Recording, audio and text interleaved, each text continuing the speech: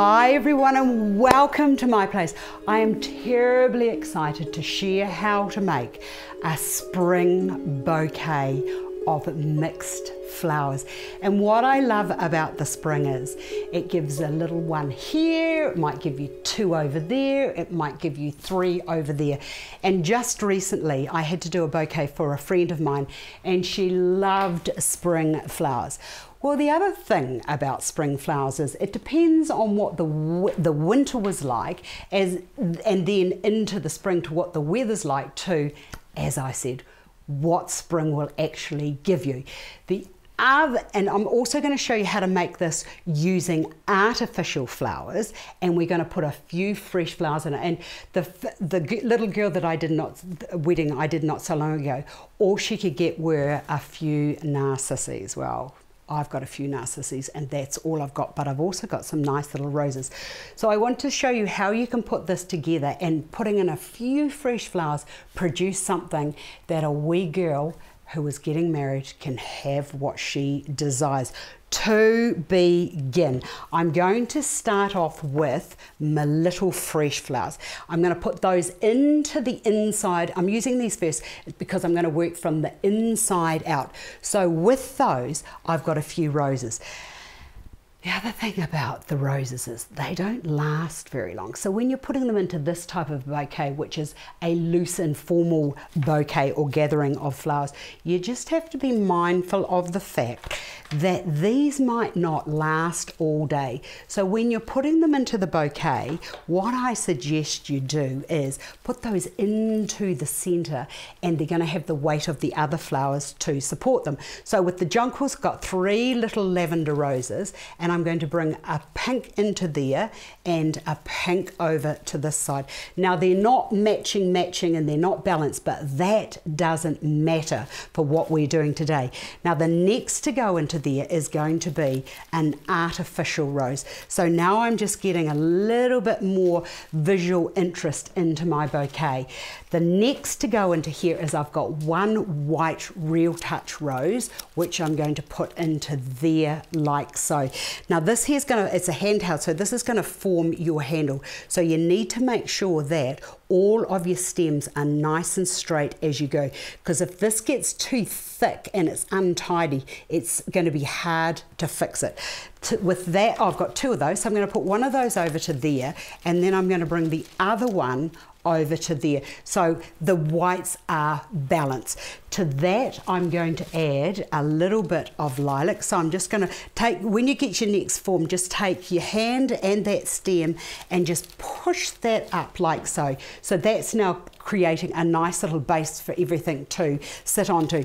Now I've slightly bent this one and I'm going to do exactly the same again. So you can see how I'm building this lovely picture of spring flowers. Now I might just lift that one and that one up just a little bit for now. The next thing to go in is going to be the different coloured lilac. So I'm going to bring that over to there. I've got 3 pieces. So I'm going to bring one to there.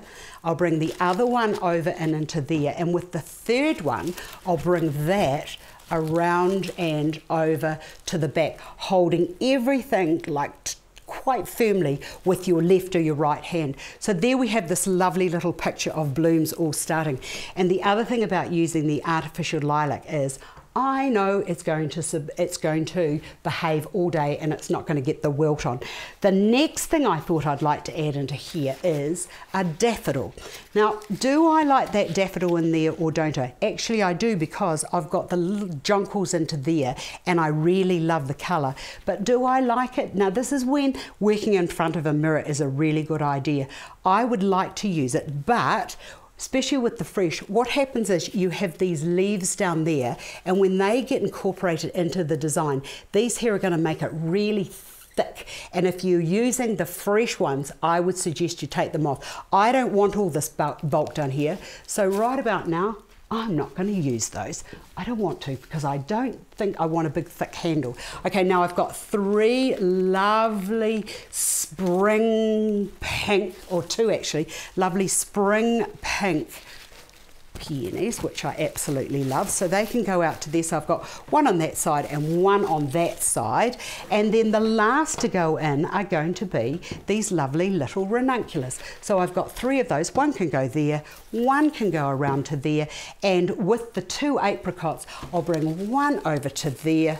That can move around to there, and that can go, get those stems all nice and flat, and that can go into there.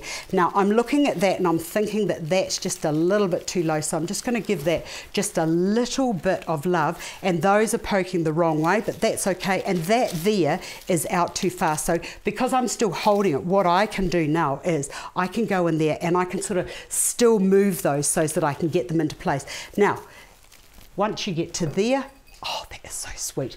Getting a wire, cable tie, bringing that around like so, get rid of that leaf there, and then we'll just bring that into there and just pull that off so that that's nice and firm. Now, often what I will do with a bouquet when I'm finishing is I'll use some lovely leaves. So see what happens when you put that lovely leaf there. So looking into the bouquet, all you can do is you can see stems. But if you want to just finish that off and give it a little bit more support, just adding 2 or 3 of those around the outside of your bouquet is going to mean that you've got a nice collar or support structure in which to hold your flowers. Now when it comes to cutting your blooms, bring 2 hands together, and for me anyway, I like to cut it just below my hand there, and you get a perfectly even and beautifully balanced handle. Now go back and have a look at, there's a lot of examples of how to finish your bouquets. Just have a look at those, and you might want to put some ribbon, some jute, some fabric, whatever you want around it to finish it off. But isn't that just so cute? I just love it.